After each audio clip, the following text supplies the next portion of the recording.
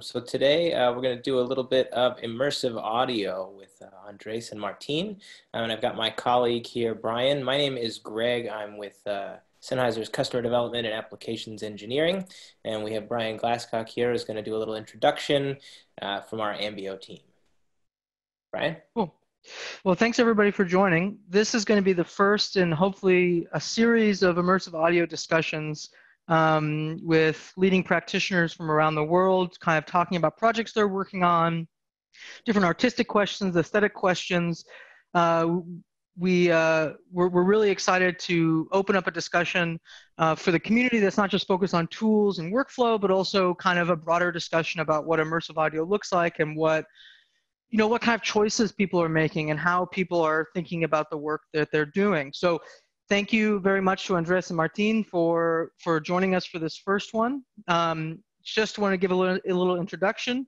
Andrés Mayo is the former president of the AES, the Audio Engineering Society.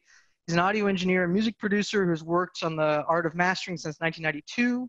He boasts credits in more than 3,000 albums released in vinyl, CD, Blu-ray, streaming, and 360. I think that's all of them. I guess there's no cassette on that list, Andrés.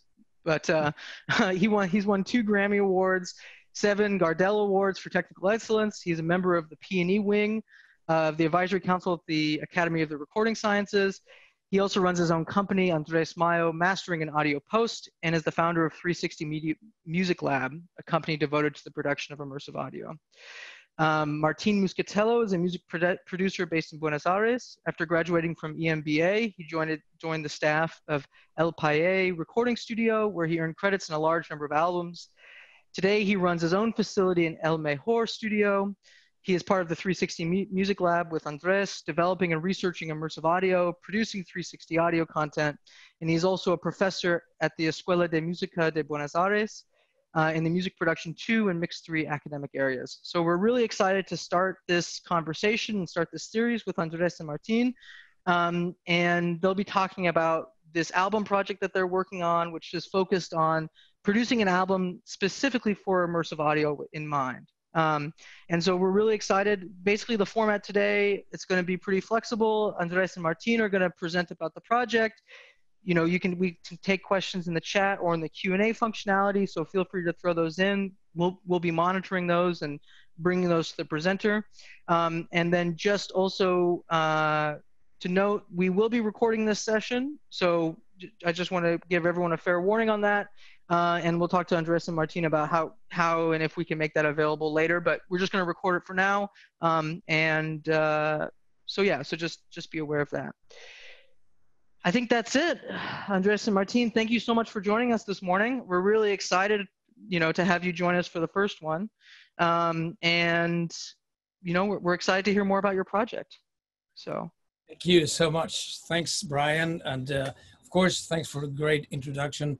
We're excited to be here and honored as well because we know that Sennheiser is doing a big push on the 360 world, and of course it's great to share all we're doing here, and we have been doing it in the past for, I would say, the past 3 years now.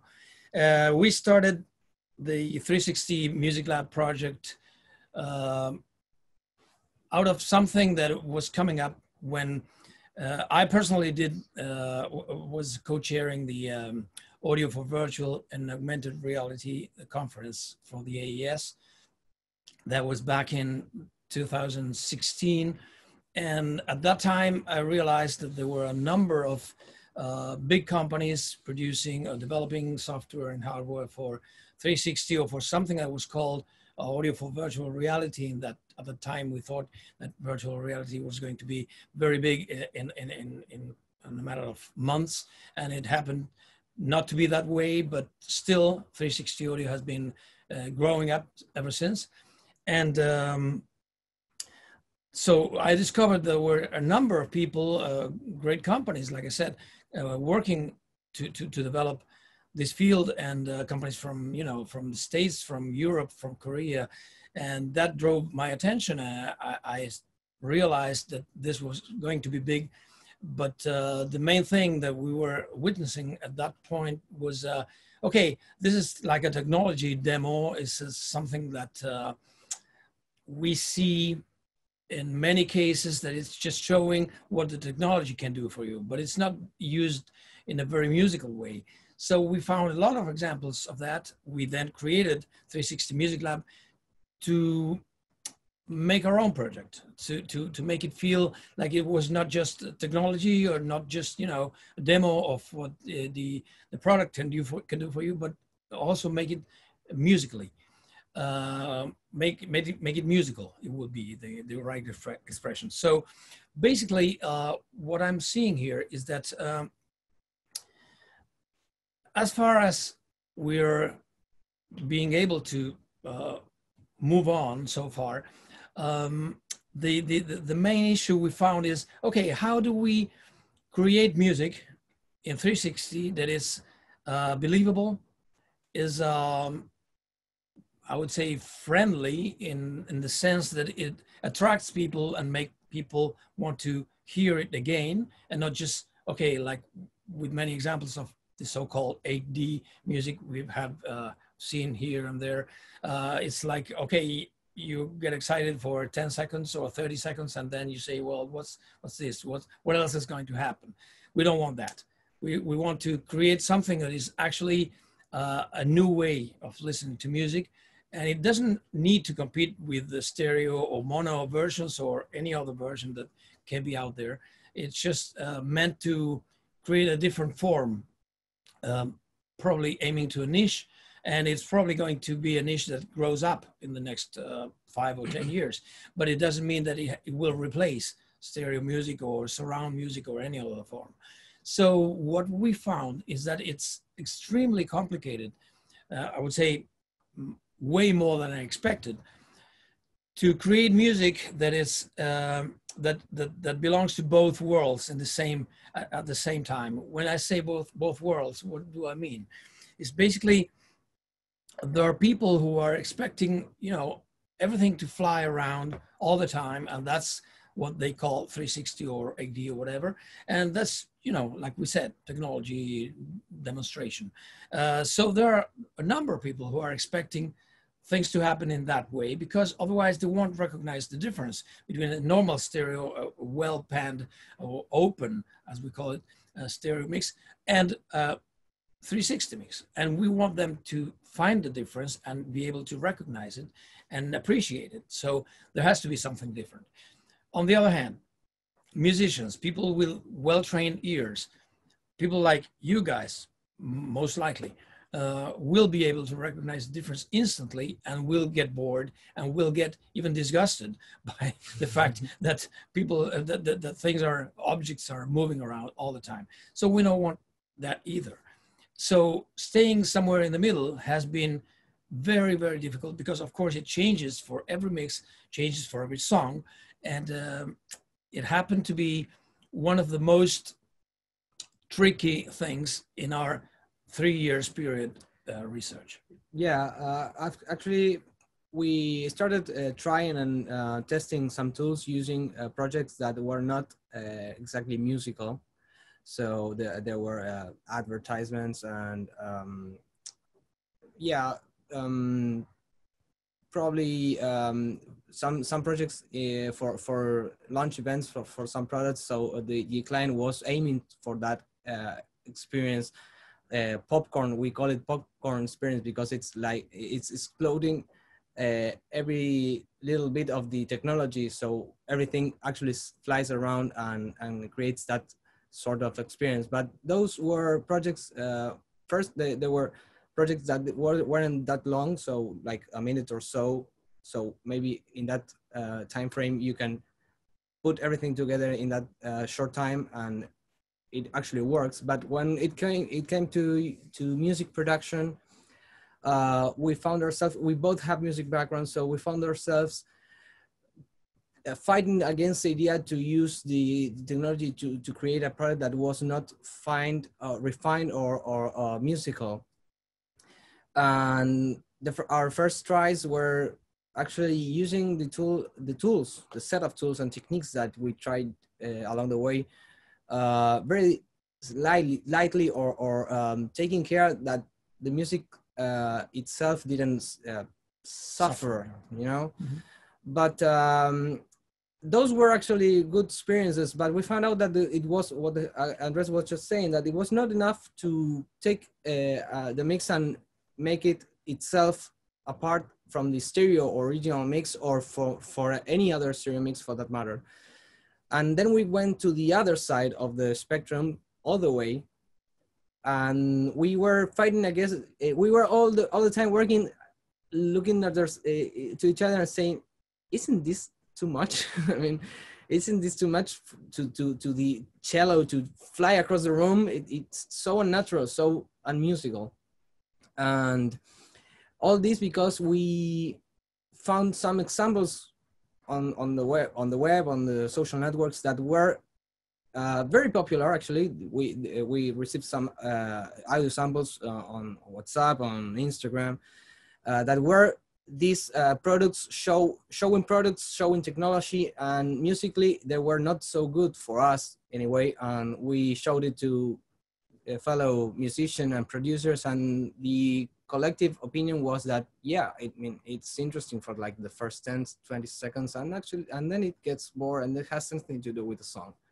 So our challenge in the end was to use this technology to enrich the music and to make the artist feel well represented. And I think we're getting to a point where we can actually show a mix and feel in the middle, right in the middle, where we feel the technology is serving the music artistically, and it's a good moment to start showing the material. Yeah, the concept for this album we are in the middle of producing, but almost finished, was that we need to create from scratch. Okay, we don't want to depend on things that have been produced before and then take them to a 360, but start from scratch. In many cases, we started from just a raw multi-track or even recorded stuff. But the thing was, all we had in mind was to take advantage of the 360 format, not just in the mix, but also in the production concept, and even in the recording in many cases. So we went from a stereo, not a stereo, actually a surround mix that we did here in the studio, and we played stems through that stereo surround mix, and then we re-recorded, recaptured that, like did some kind of reamp using an Ambisonics mic, like the Ambio. So that proved to be very helpful, because even though it changed the color, because we were reamping, of course, we have the ability of really zooming in that particular part of the mix and basically doing whatever we wanted with that. So that's a trick. That's a technique we used. We also used binaural head. We used extensively the DRVR software, and we have been able with all that to first experiment and get, different scripts. When I say scripts, I mean like in the movie. A script is something like, okay, in this part of the song, we will do this, and then we will do this, and then, the cello is going to come here, and the drummer is going to be there, and the solo and the guitar solo will be here, like that. So that's a script, but that's divided on like in the time frame. We use the intro for certain movement or certain positioning. Then the verse will be something different. Then the chorus will be different, bridge, etc. That's a way of dividing the script. Just one second. And then the other way is to divide the script in terms of frequency response, because we want to make sure that since instruments behave differently depending if they are in the upper side of the spectrum, like a hi-hat, or lower end, like a bass. Of course, the bass will tend to be omnidirectional, and you don't expect the bass to be flying around like probably some percussion or something with really fast transients. So depending on what part of the spectrum we're talking about, we also divide the script considering those elements. I mean, the way they behave in the spectrum. And the third way is considering what the instrument means for that particular music. Because like Martin said, it has to be musical. It has to be something that is meaningful for the artist. It's not just, okay, that's what we did. We flew around everything and here's your mix.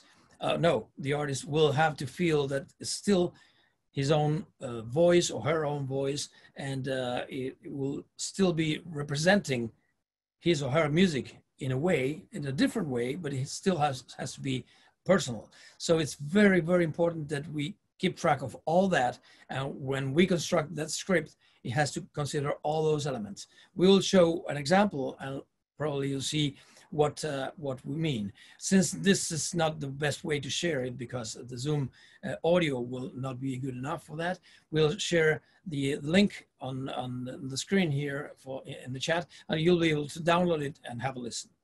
Yeah, the audio quality is very important indeed.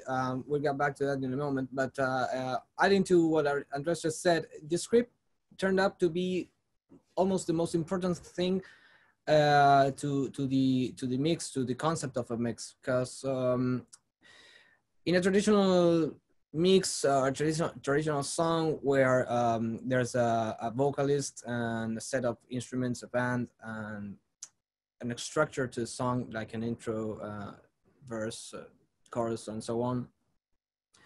So we have this like predisposition to listen a certain type of a structure or a balance between instruments. That is not a bad thing, because I mean, I don't mean it a bad thing. We are used to some kind of a pattern in music, and this mixing in this 360 environment, we need to make sure like we keep musical, and at the same time we can use this distribution, this structure changing, and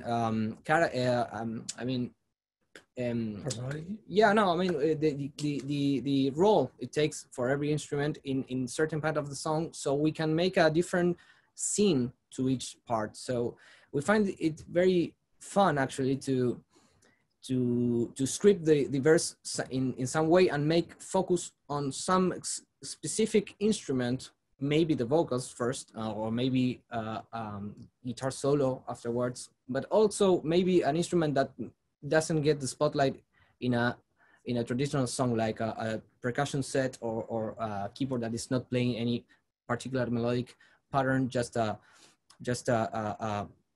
harmonic pad or something like that. So we like using the different elements in a non-traditional way, so as to create an evolving experience along the way. So when you get to the end of the song, you didn't feel like anything repeated itself, and you want to listen to it again so you can experiment again, sort of like in a movie where you don't see the same scene twice unless it's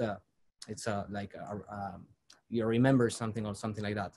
So yeah, script turned out to be the key to making an interesting mix, and along that strip, using different elements in a certain way to make every part specific and not repeating a certain pattern.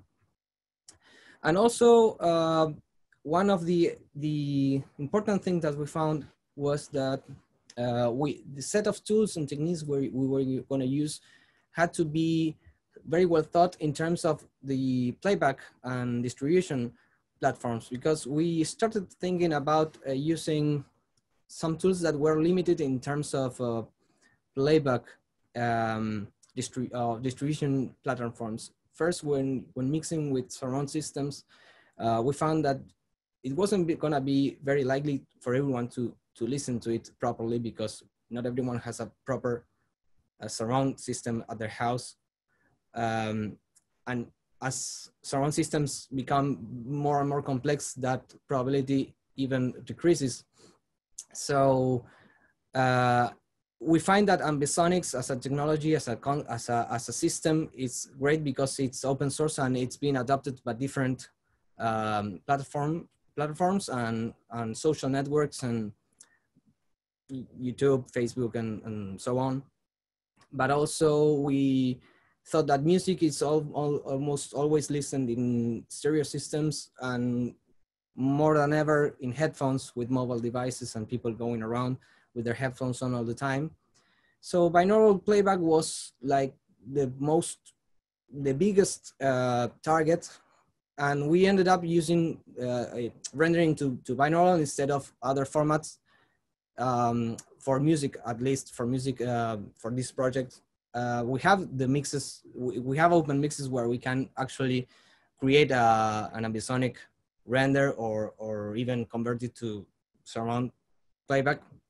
But binaural has become, or binaural render, I mean, has become our goal for music production in most cases.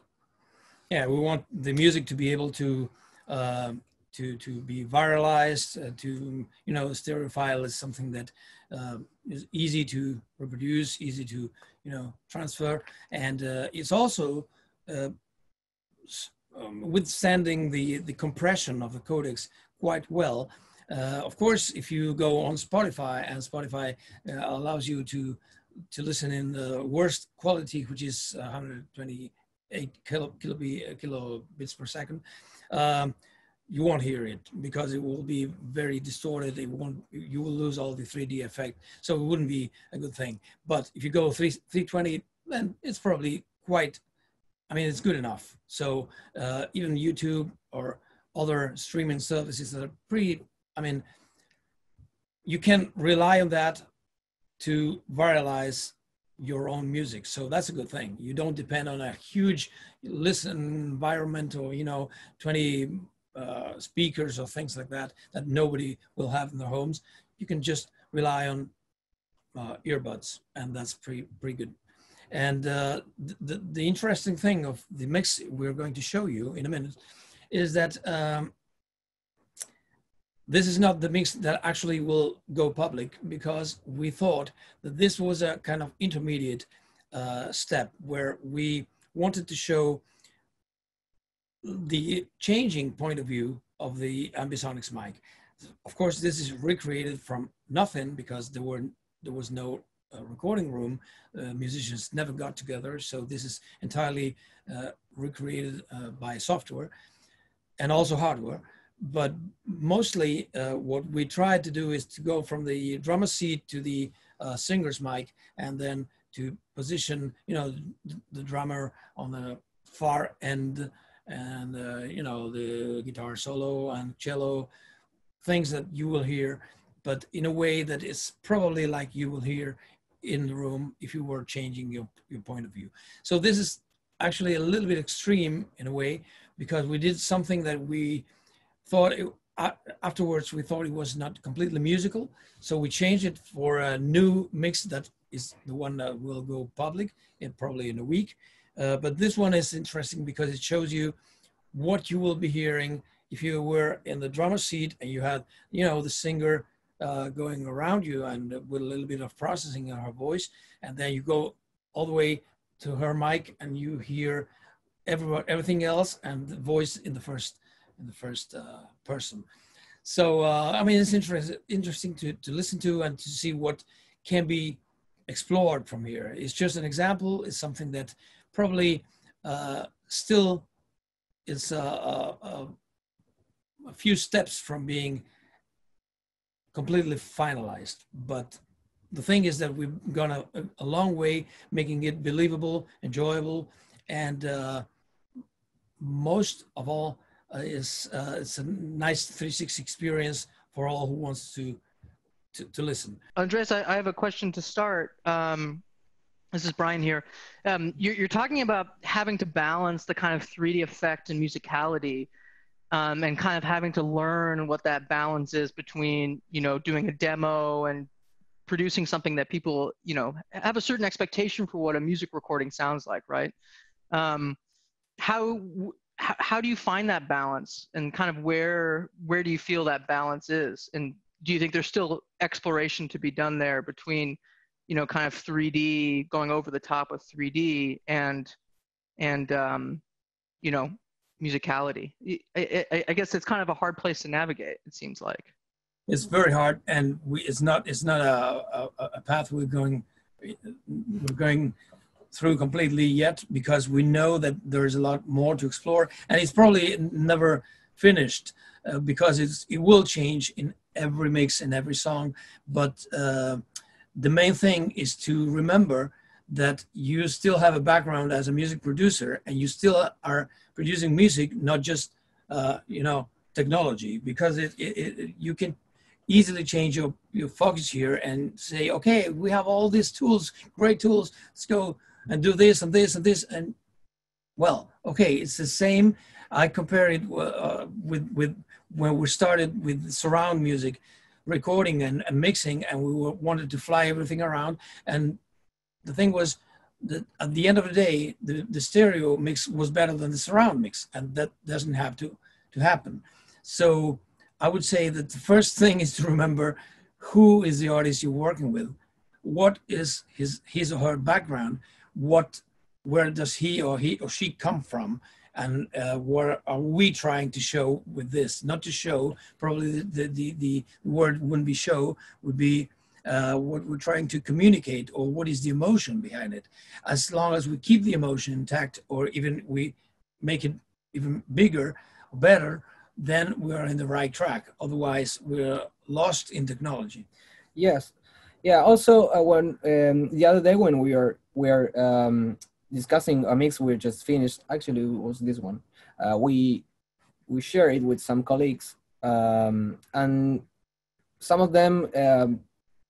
I mean, we had all sorts of different opinions. Whereas when you share a traditional stereo mix, you probably get some opinions that have to do with one another. And I think that that happens because there's no, this is a starting point. Like Andres said, when Find.1 was starting as a mix format, there was a little reference to consult in terms of if this is something that we are used to listening to. But now we are starting in this 360 music format, and we really don't have any reference, so we cannot compare to any other mixes, and no one can. So our colleagues may think they like it or may think they don't like it, but it all ends up as a subjective opinion. So we have to go with our gut feeling. Like Andres just said, if we know the artist and the artist feels like he is represented and his mix talks for him, and well, I mean, those are the things that we need to consult our experience as producers and the artist's feeling about the mix, and let's hope that everyone else enjoys it as well as we do. But there's no point of reference as in a stereo mix because there is no history to it. Yeah, it's a Wild West, as we call it. I mean, nothing is carved on stone, and we know that we're experimenting, but still we are ahead of the rest in many ways because we've been experimenting for 3 years. So I guess no one can say this is wrong or right. It's just a matter of subjective experience. And what we learned here is that it's absolutely difficult to comply or to cope with all the expectations that people may have about 360. There's a lot of people who won't care about 360 ever in their lives because it's just simply not appealing. But other people, especially younger generations, will be hoping that 360 or immersive audio or video will, define the world for many reasons. So we're trying to cater for them, and we're trying to do something that is actually not just interesting, but also a redefinition of the way they will hear music. So that's the way we're trying to go. I just posted the link so you can download the mix, and we can share opinions, or otherwise it can be offline as you want. There is a question. I don't know, Brian, if you want to read it. Yeah, we can go. with another question. I'm happy to read it for you. So one question we got is 360 audio and Dolby Atmos similar when you guys are talking about 360? And is location-based rather than a mix for each speaker? Yeah, well, Atmos is mainly a system that ends up in a multi-speaker playback system.